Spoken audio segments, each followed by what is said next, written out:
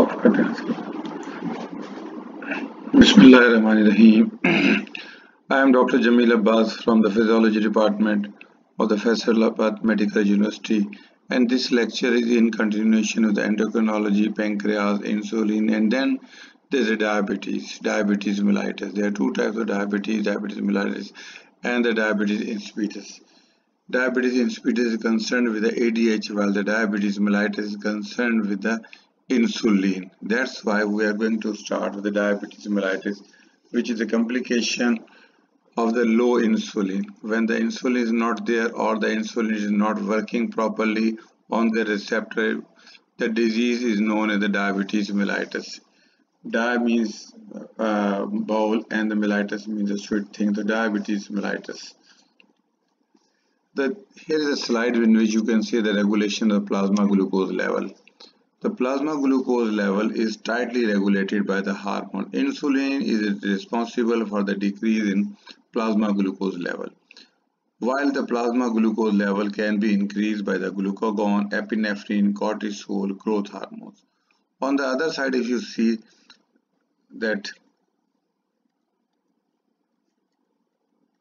on the other side, you can see the pancreas is going to release the insulin in the blood vessels, and whenever there is a high blood glucose level that is above 110, the pancreas begin to secrete insulin from its beta cells, and then this insulin is going to inhibit the glucagon first.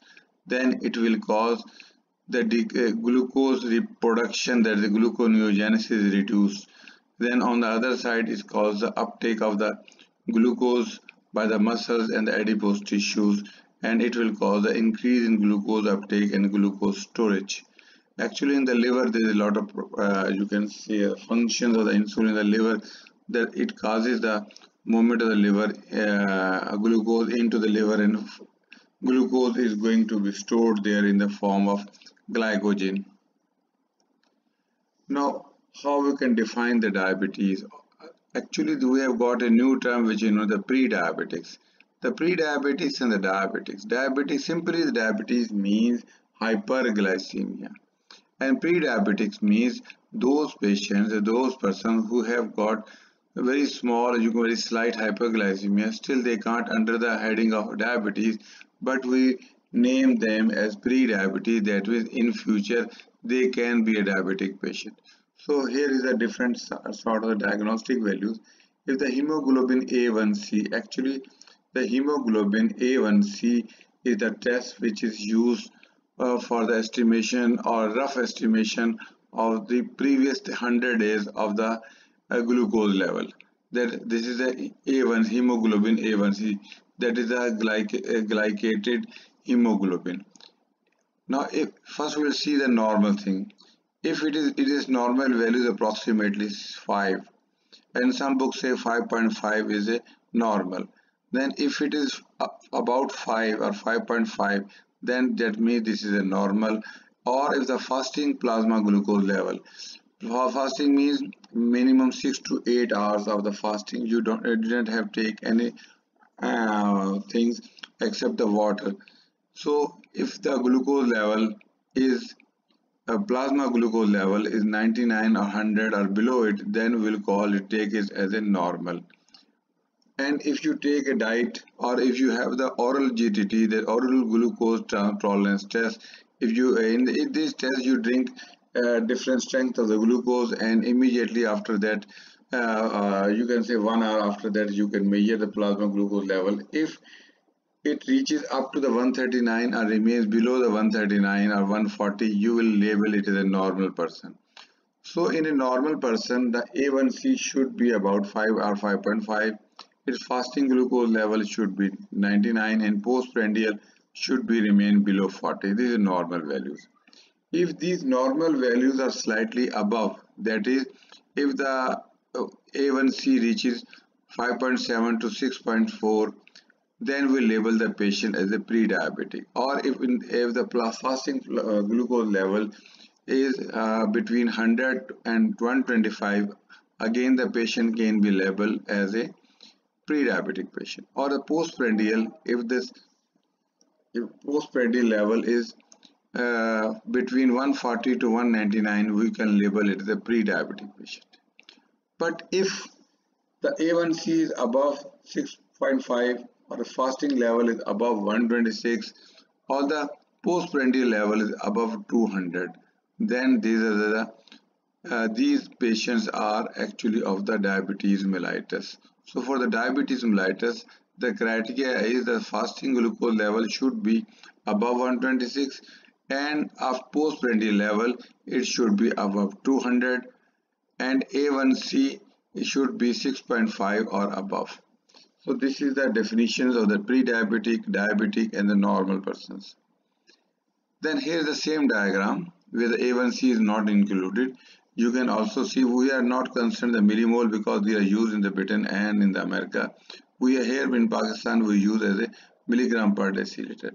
So fasting should be below 110 and postprandial should be below 140 milligram.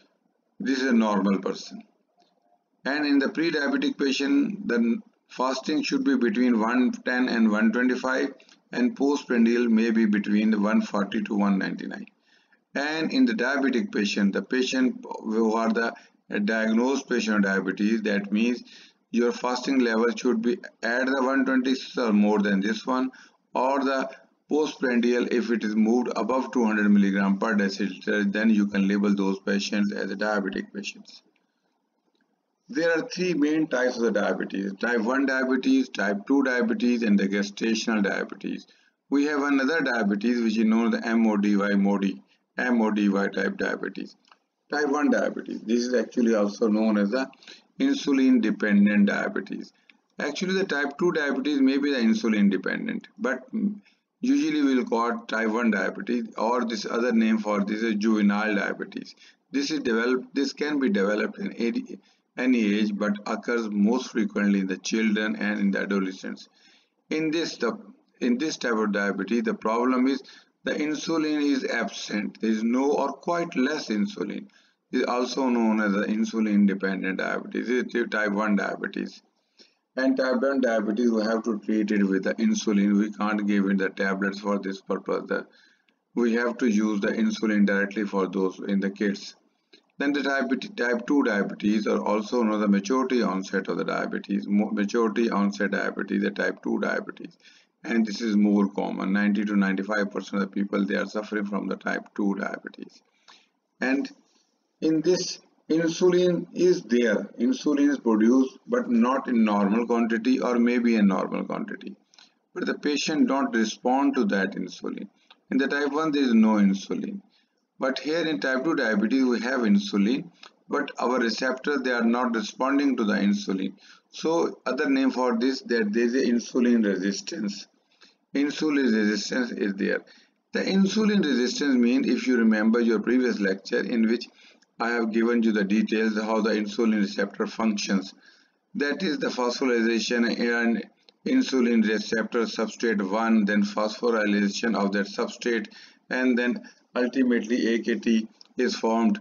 These all things, that the substrate phosphorylation and then AKT formation, they are not formed properly, that lead to the insulin resistance. That is, insulin is there but insulin receptor is not responding properly.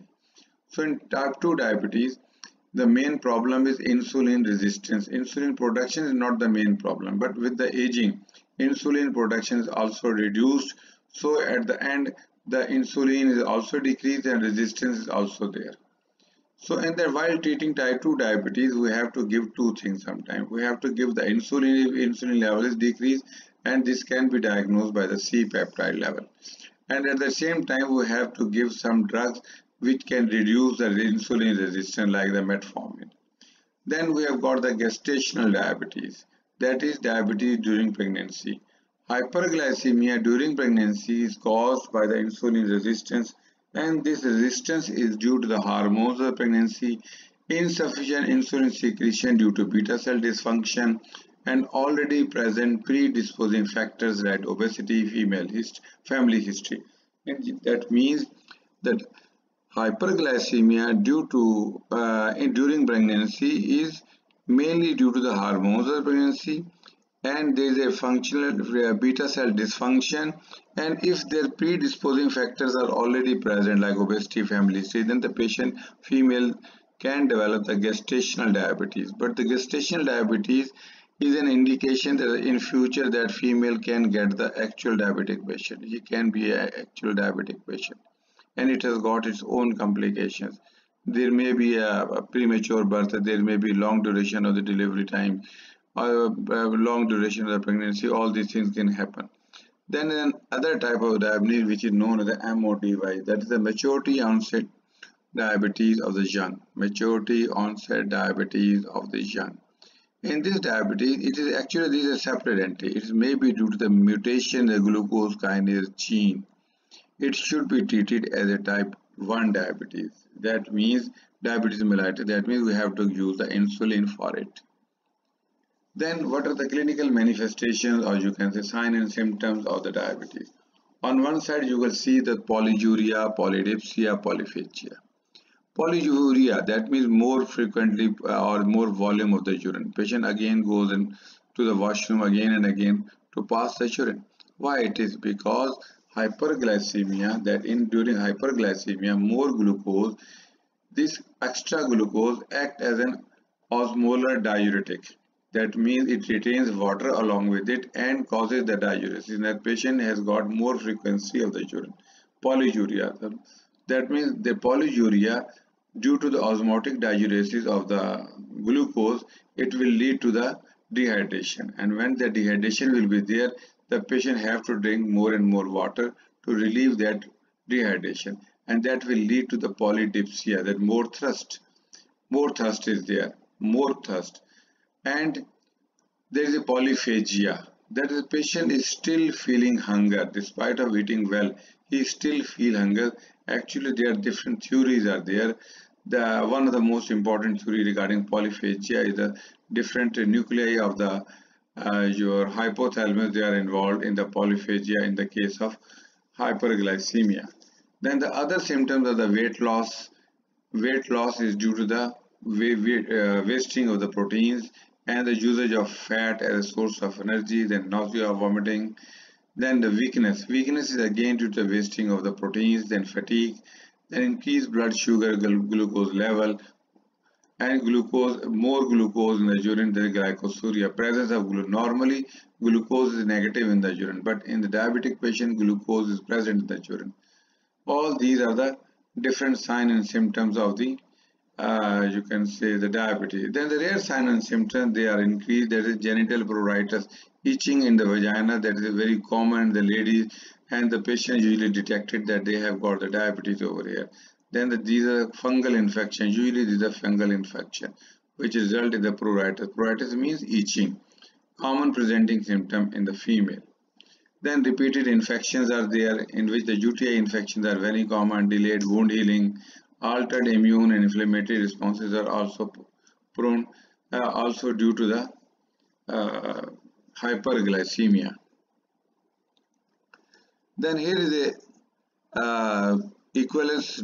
This chart is showing the equivalence of A1C with the mean blood glucose level. That if you have got this, normally you have got 6, 7 or at the most 8. So this is the normal glucose level, normal A1C. That if level of A1C level is 7, that means your mean glucose level is 150 milligram per deciliter. If your glucose A1C comes to the 8, that means your mean blood is a glucose level is 180. So this is a rough estimate that how you can calculate. If you have got the test of A1C and A1C comes to the 9, you can estimate that the plasma sugar level average is approximately 215. So this chart shows the average correlation between the A1C and the mean blood glucose level in the milligram per deciliter and the millimole per deciliter. We are concerned with the milligram per deciliter. Then sign and symptom, we have seen all these in the previous diagram. Then here is a graph showing the prevalence of the disease in Pakistan and different provinces of Pakistan. So Sindh is the topmost. This blue color is for the male. The male, that 16% of the female of the male population, the Sindh is suffering from the diabetes mellitus. while approximately 11, 12 or 12% females they are suffering from the diabetes. So if the minimum is there in the KPK, the males are approximately 10% or less, sorry, approximately 9% of the males they are suffering from the diabetes, while the females they are suffering more with the diabetes mellitus. The female, the other color is orange color is the female. So females they are more suffering. But if you compare it with other provinces, the KPK prevalence of diabetes is less as compared to the Sindh, Balochistan, and the Punjab. Then diabetic facts. These are very astonishing facts. Over 29 million people in the US. These facts are from the USA, or 9.3% of the population have the diabetes. A very huge population is suffering from the diabetes. Then almost 30% of the people with the diabetes are undiagnosed. This is a condition in the US. So you can think about, you can compare the Pakistan with that one. How much large quantity will be here in Pakistan. Then 86 million people have the pre-diabetes. That is, 86 million, they are going to be diabetic patient in the future. Then 15 to 30% of those with pre-diabetes will develop type 2 diabetes within 5 years. Then almost 20,000 children are diagnosed with diabetes per year. The risk of death for adults with diabetes is 50% higher than for those without diabetes. This is a very, you can say, dangerous facts regarding the diabetes. Then what are the risk factors for the diabetes? One of the very important is the overweight or obesity. More fats between the muscles around the abdomen. Waist size for men is about 40 and for females above 35 inches is a risk factor for the diabetes. Then the diet. High carb diet or the sweet drinks, they are these people who are using more carbohydrates in their diets and used to take the cold drinks like sweet drinks, they have got more chances to be diabetic in future. The red meat, you can see the red meat that you can not the chicken, but not the chicken and fish, but the mutton is a red meat. If you take the mutton or beef, then you have got the risk for the diabetes. And then the sedentary mode of life. That means the persons who are inactive in their life, they remain in their bed, there is no exercise, they don't move here and there. They use the cars and bikes from door to door, from door to market. Then these are sedentary mode of life. They have more chances, they have more risk for the developing diabetes. Then the age, very important. Above 45 is the risk factor for the diabetes. Then genetics. If the family history is there, your siblings are suffering from diabetes, your parents are suffering from the diabetes, then you have got the chances to develop diabetes. Then the gestational diabetes, you have seen it in the previous slide. Then the smoking is also a risk factor for the future diabetics. Then the cause of hyperglycemia and the type 2 diabetes. Actually, the main problem in the insulin, in the hyperglycemia type 2 diabetes, the insulin secretion is sometimes normal, sometimes it's below normal. But the main problem is insulin resistance. And the other thing is the receptor receptor and the post receptor defects. So whenever the insulin receptor, what will happen? There is increased glucose production from the liver. Breakdown of the glucose from the liver, and this will cause the increased glucose. Then the muscle will not uptake the insulin through their using the GLUT4, so there will be a hyperglycemia. Hyperglycemia because liver is going to producing more and more glucose. Your pancreas cannot do anything because the pancreas has got impaired insulin secretion. If insulin was there, then there will be the glucose will be utilized as a source of energy until glucose will be trapped and it will cause the fatty acid synthesis, triglyceride, all these things we have seen in the previous lecture. But unfortunately, we are in the type 2 diabetes, pancreas is unable to secrete the insulin, or if insulin is a normal level, it can't act on the receptor. So, and on the other side, your muscle can't uptake the insulin because GLUT4 are not functioning properly. So that's why there is increased glucose level is there. This will cause the hyperglycemia. Then here is a comparison that if the glucose level is normal glucose is between 70 to 110 milligram per deciliter. If the blood glucose level begin to rise, what will happen? That beta cell in the pancreas, they will be stimulated, and what will happen? They will produce insulin, and what insulin will do? It will cause the uptake of glucose by the body cells. It will cause the conversion of glucose to the glycogen storage form, and the fat should be produced and saved. Ultimately, the glucose level will be decreased. But if the glucose level is going to fall, then it will stimulate the alpha cells of pancreas. They will secrete the glucagon. Glucagon, what will it will do? It will cause the conversion of glycogen to the glucose in the liver. That means it will cause the release of glucose from the glycogen, and it will cause what it will do? It will increase the blood glucose level. Then there is a comparison between type 1 and type 2 diabetes. On first of all, the different features of the onset, that means start of the diabetes. Type 1 diabetes in the adolescent at any age, mostly the young people, and onset is usually sudden. And the body habits or the body status, it may be the lean, thin, slim person or normal person, but the type 2 diabetes usually it's obese, but it's not true for all the people. It's usually often it's obese. Then ketoacidosis, which is a complication, we will study it later on. Ketoacidosis is very common in the type 1 diabetes, and in type 2 diabetes, a rare one. Then the autoantibodies, they are usually present in the type 1 diabetes, because now it is said that type 1 diabetes is due to the antibodies which are going to destroy your beta cells. Then these are absent in the type 2 diabetes. Then the endogenous insulin in the type 1 diabetes low or absent, while in type 2 diabetes it may be normal, it may be decreased, or it may be increased. Then the concordance in identical twins, 50% type 1 diabetes while 90% in the type 2 diabetes. Then prevalence, type 1 diabetes is less prevalent as compared to the type 2, which is 90 to 95% prevalent. Here are the complications of diabetes. What are the different complications of the diabetes? That means hyperglycemia, complications of hyperglycemia.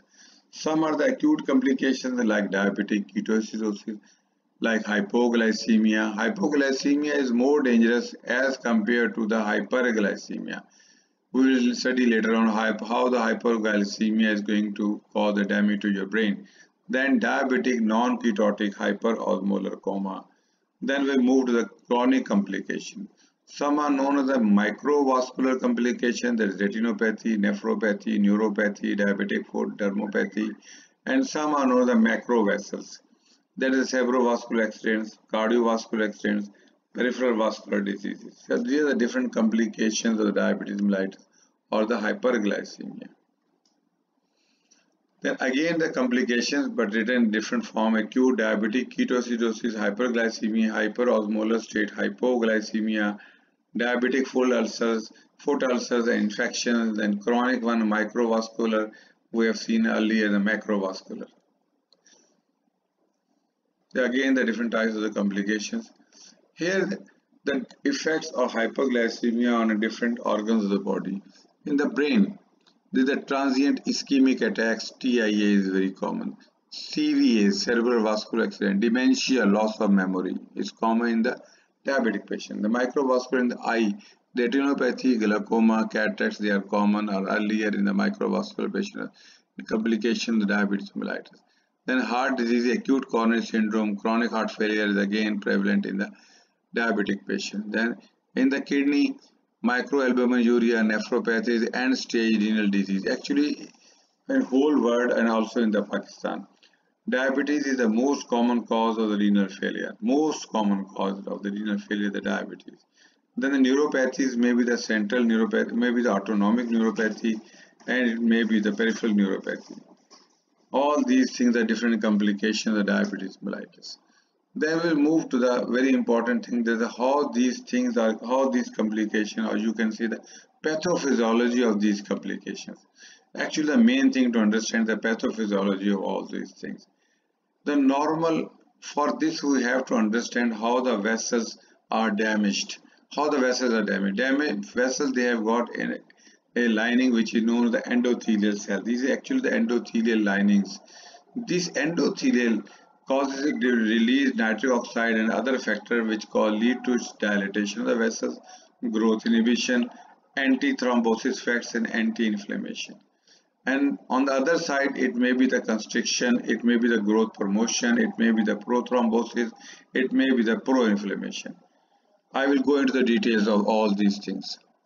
Here again you can see the vascular endothelial dysfunction. This is very important in diabetic patient. Actually, insulin resistance or hyper insulin resistance, when insulin resistance is there, sometimes the patient pancreas secretes more and more insulin. What is going to cause? Actually, the nitric oxide has a big role in the development of the complications. Other things are also there, we will see soon. That is the E-nitric oxide, epithelial nitric oxide synthase. This is an enzyme which causes the production of the insulin. Production of nitric oxide from the endothelial cells. These are the endothelial cells. This is the epithelial nitric oxide synthase, an enzyme which is responsible for the production of the nitric oxide. Then its expression is reduced. Then this enzyme cofactor, they are also reduced. Thus, this enzyme, the epithelial nitric oxide synthase activation is also reduced. This what will happen, the decrease. On the other side, nitric oxide degradation is increased. That means if nitric oxide is produced to some extent, is degraded earlier. Then endothelin release. Endothelin causes the vasoconstriction and platelet aggregation. So ultimately there is no bioavailability of the nitric oxide. When nitric oxide is not there, what will happen? There is a VCAM receptor, that is vascular adhesion molecules, and then we have the ICAM, that is the cell adhesion molecules. These adhesion molecules, whether the vascular adhesion molecules, in vascular cell adhesion molecules, and there is again another adhesion molecules.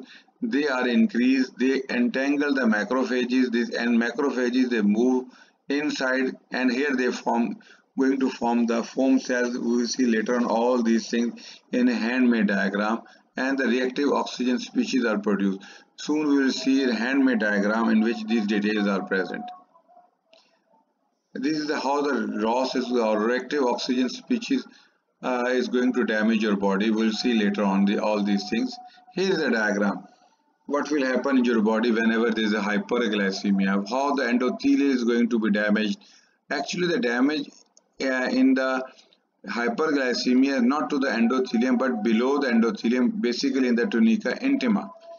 Here is your endothelial cells. This is a bluish color. Endothelial cells, these are the epithelial cells which are known as endothelium. This hyperglycemia, actually these endothelial cells, they don't need insulin for the entry of glucose into the cell. They don't need insulin, and excess of glucose enters into the cell, and this excess of the glucose they are going to cause, when they are metabolized, they will cause the production of the reactive oxygen species. We will see later on in detail what are the reactive oxygen species, and these reactive oxygen species, they produce advanced glycation products. Actually, these are advanced glycation products. Actually, the proper word is advanced glycation products and glycation products. These are the present, and these products, they are the main, you can say, responsible for the damage to the different parts of the cells. Then these ROS, they stimulate the protein kinase C, PKC. This protein kinase C, it will increase the vascular endothelial growth factor. This protein kinase C, after stimulation by the ROS, it is going to increase the vascular endothelial growth factor. This vegetative or the vascular endothelial growth factor will cause the cell growth. It will cause the angiogenesis. Then this protein kinase C also increase the production of endothelin. This endothelin will cause or act as a platelet aggregation. Then this protein kinase C also stimulates the nuclear factor kappa light chain enhancer of the B cells, NFKB, nuclear factor kappa light chain enhancer of the B cell. This NFKB is going to stimulate the increase, it will cause the increased permeability between the cells, and it also causes the production of the ICAM and the VCAM. These are the receptors, vascular cell adhesion molecules, they are produced over here, and they will attach the monocytes with them. So when the permeability will increase, once they are attached with these receptors, these monocyte will permeate, will move between the cells and enter into the tunica intima. Here they will move in. And at the same time, this permeability will increase the movement of low density lipoprotein beneath this endothelial cell. So once the monocytes they move down beneath the endothelial cell, and LDL also moved through the permeability beneath the endothelial cell into the tunica intima. This monocyte become macrophages because they are not now they are fixed and they engulf the LDL. Now this macrophage and engulfing the LDL, they are known as the foam cells. These foam cells they are release the TNF alpha, tumor necrosing factor alpha. They release IL-1. These are the pro-inflammatory cytokines, and these cytokines will cause the inflammation. Then ultimately this foam cell burst out and they will release their LDL and they will plaque formation starts over here. And ultimately this area, this whole area is going to be damaged by the inflammation, by the platelet aggregation, and by the plaque formation. And once this plaque is formed, is going to damage the endothelium from beneath. And if this plaque reaches to the surface, then it may be dislodged. It may form, first it form a thrombus. Ultimately, it will remove from this one and it can move to anywhere. It can move to the heart. It can move to the brain. Any complication can happen. So this diagram showing the basics of all the complication.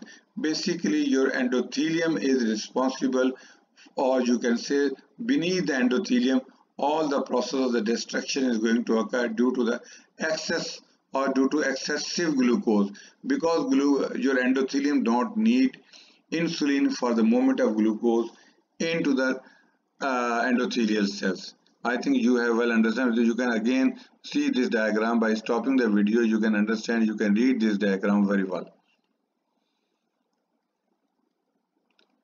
Then high glucose concentration increase the endothelial cell permeability. As I have told you earlier, activation of protein kinase C alpha inside the cell. Extra glucose causes the non-enzymatic glycation of the proteins. This will lead to the formation of the AGEs. Proteins and lipids, they become glycated. Advanced glycation end products, AGE. So proteins and lipids, they get glycated and they are known as the AGEs.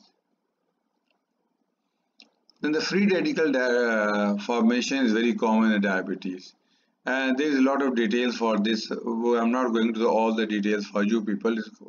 It's quite lengthy for you, that how the free radicals they are produced in diabetic patients. Main source of the oxidative stress is the mitochondria. During oxidative metabolism in the mitochondria, a component of the utilized oxygen is reduced to water and the remaining oxygen is transformed to the oxygen free radical, which is an important reactive oxygen species. Here is the role of the nitric oxide. This is a very good diagram to understand the nitric oxide, which is now available in the form of tablets in the different countries of the world. In the young age, in the 20s, your vessel is quite, you can say, dilated and your endothelium is quite well in status. Then in the age of 30, you will see the nitric oxide, here is 100% nitric oxide. At the age of 30, the 80% nitric oxide. So arteries become thick, the diameter is decreased, then 40, then 50. And you will see at the age of 60 or plus, your arteries, they are suffering, their wall is going to be very thick and their diameter is low now. Their diameter is reduced. Now we have got just 15% of nitric oxide at the age of 60. That's why the nitric oxide main function is produced by the endothelial cells in main function to keep the neat and clean your endothelium and to keep it dilated.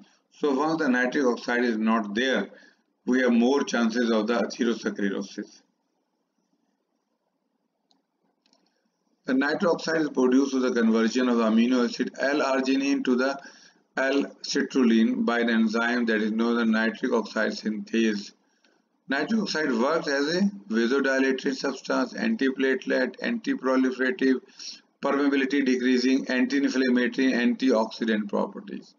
Nitric oxide inhibits rolling and adhesion of the leukocytes as well as cytokine-induced expression of vascular cell adhesion molecules like ICAM1 and VCAM1. All these things are, and they also have the effect on the monocytic chemotactic proteins. So nitric oxide has got a very important role in a normal person and in the old age and also in the diabetic patients. So diabetic neuropathies, that patient has got altered sensation in the hands and feet. These are known as the diabetic neuropathies. Diabetic neuropathies are actually this is a nerve damaging disorder and associated with the diabetes mellitus. Diabetic neuropathy. We have got the autonomic neuropathy. Autonomic neuropathy is going to affect your autonomic nervous system, in which very important example is the erectile dysfunction in diabetic patient is due to the autonomic neuropathies. While the other autonomic neuropathies are due to the microvascular injury, that is the small blood vessels which are supplying the nerves, that is known as vasa vasorum. Vasa nervosum also, they are damaged. In addition, the macrovascular condition. That means, in short, the diabetic neuropathy is due to the basically the nerve is supplied by a blood vessel. When that blood vessel is injured due to the diabetes, due to its complications, then the function of the nerve is also impaired, leading to the neuropathies. Then another very important pathway which is known as the sorbitol aldose reductase pathway or polyol pathway. The polyol pathway is going to cause you can say complications of the diabetes in those tissues which are insulin independent, like your kidneys, like your eye, the retina, in which they are going to cause the complications. What happens here? The polyol pathway appears to be implicated in the diabetic complications, especially in the microvascular damage to the insulin independent area. What are those areas? The retina, kidney, and the nerves. Actually, the sorbitol cannot cross. In this pathway, I move to the next, you will see that here is the polyol pathway or the sorbitol pathway. What happens over here? The glucose is converted into sorbitol. The sorbitol is converted into fructose. So once sorbitol is formed, increased concentration of actually these tissues, the retina tissue, kidney tissues, actually they don't need insulin for the movement of glucose into them. So the insulin has no role, but the excess glucose, or you can say hyperglycemia, whenever there is hyperglycemia, the glucose can easily enter into the retina cells, they can enter into the your kidney cells. Once it enters there, some of the glucose is converted and utilized in the food formation of the ATPs, but the extra glucose enters in the polyol pathway. And once it enters into the polyol pathway, it's going to form the sorbitol. This sorbitol, it cannot cross the cell membrane, and when it accumulates in the cell, it produces osmotic stresses on the cell by drawing water into the insulin independent tissues. So this is the reason that why these patients they develop cataract earlier, while there is a renal failure in the patients with the diabetes. Although there is no role of the insulin over here, but the excess of glucose, extra glucose is going to cause all these complications. Here you can see again in this diagram that the persistent hyperglycemia, the polyol pathway is become activated. Whenever the hyperglycemia stimulates this pathway, and when this pathway is activated, you will see that NADH is decreased, sorbitol is increased, fructose is increased, and NADH also increased, oblique this one, and redox imbalance is there. So fructose, it will cause increased glycation, it will cause the non-alcoholic fatty liver disease. Then sorbitol will cause the osmotic stress, then decrease nitric oxide synthesis, vascular impairment. All these things ultimately they will lead to the diabetic complication, that is retinopathy, nephropathies. All these things are there. As the same diagram. This is the same diagram. We have seen all these things.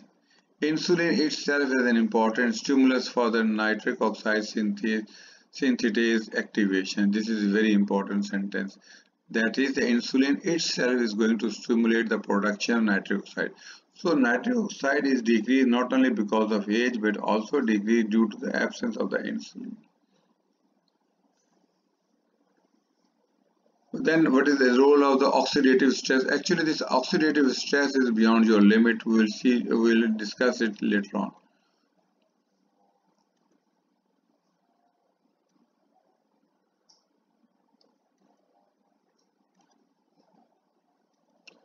And this is a diagram of the diabetic foot. This is a diabetic foot. The patient suffering from the diabetes, they usually suffer from the diabetic foot because the vessels which are supplying to the foot, they are very small in diameter, and when their endothelium is damaged, it will lead to the reduced blood supply, leading to the gangrene formation in these patients. Again, the gangrene. So this was all the about the diabetes and its complications, diabetic nephropathy, retinopathy, macrovascular, microvascular things. These all are concerned with the diabetes. In the next video, we will see the glucagon, hypoglycemia and other things remaining. Thank you very much.